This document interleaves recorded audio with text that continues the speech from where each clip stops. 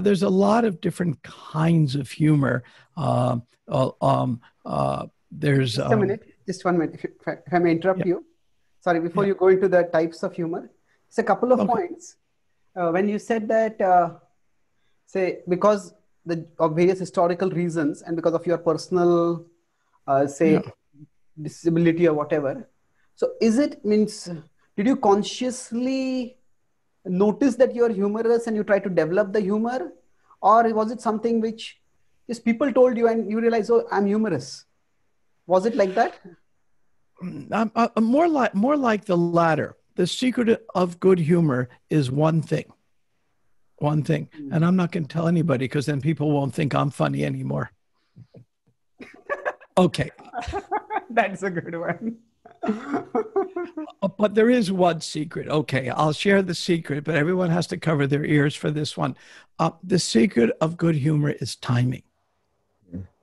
It's all in the timing. And some, like, for example, I can tell a joke and people will just be laughing. And somebody else will tell the joke and people are saying, what's the punchline? Because it has to do with timing. And this is something that comes more by nature than nurture. You can learn it and you can improve it, but a lot of it is nature. You have to have the nature for timing. And if one has that nature, they can cultivate that and improve that skill a lot. One who talks about that a lot is one of the most famous American comedians is Jerry Seinfeld.